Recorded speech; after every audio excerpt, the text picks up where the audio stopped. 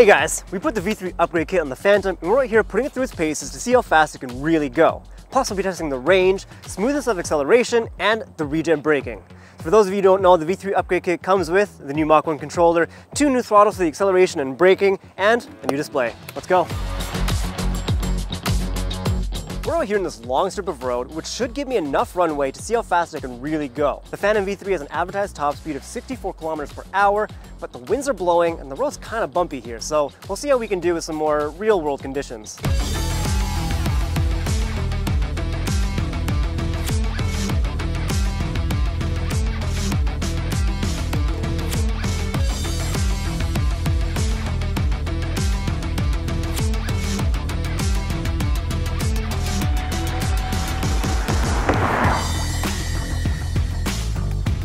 So despite the uneven surface and the wind in my face, I was still able to hit 65 kilometers per hour, just slightly over the advertised top speed, thanks to the Mach 1 controller. And I was able to verify that speed by tracking it in the Apollo app, thanks to the V3's Bluetooth connectivity. So this means under ideal conditions, I could even go faster, up to 70 kilometers per hour, like we have seen some people post about in our community group.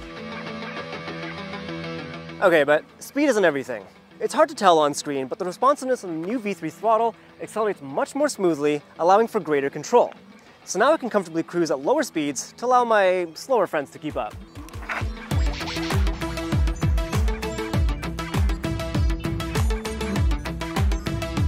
When riding at these high speeds, you need to be able to stop reliably as well. While the Phantom still offers mechanical or hydraulic disc brakes, you also now have a dedicated regen brake throttle. This acts as a bit of an engine brake and helps regenerate some battery life while riding. The great thing about the regen system, besides the smoothness of braking and the little to no maintenance, is the ability to change your settings and strength within the Apollo app. Just be sure not to set it too high right off the bat, as you could find it too strong and stop too suddenly. Even at higher speeds, the Phantom reliably comes to a complete stop just by relying on the regen brake and with no skidding. As you can see here, I was going about 40 kilometers per hour, came to a complete stop in about 35 feet. Not too bad. Now it's time to charge the scooter again, take it back out for the range test.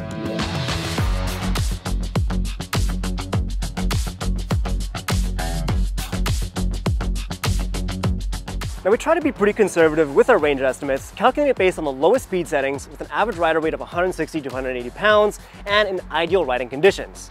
Now I'm a little bit lighter than the average testing weight, so that should help, but I'm also going to test it out in Ludo mode to try and get a more realistic real-world example.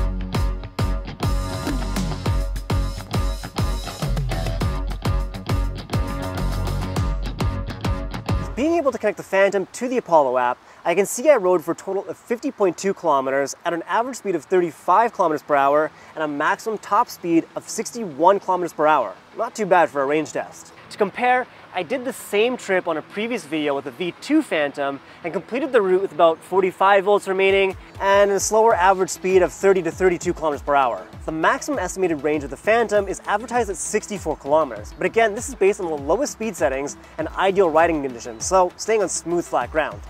The fact that I was able to do 50 kilometers with some ups and downs, the wind in my face, slowing and starting, going up to 61 kilometers as I said, that really speaks to the efficiency of this new controller. However, we do need to remind everyone that the results may vary, and the installation kit is only able to sustain high Ludo performance for a limited amount of time. Due to the increase of power, it requires extra airflow in order to not overheat. However, the controller will automatically regulate itself and decrease performance in order to avoid overheating and to avoid shutting down while riding. The installation kit will be relatively easy to install as it's all plug and play, but it does require some technical know-how. So if you don't feel comfortable installing it yourself, you can always contact our support team to book an appointment with one of our dedicated repair centers. The Phantom V3 upgrade kit is available to reserve now and estimated to ship by the end of the year. More details and information to come, so be sure to like and subscribe and sign up for a newsletter so you don't miss any announcements. Thanks again for watching, guys, and as always, ride safe.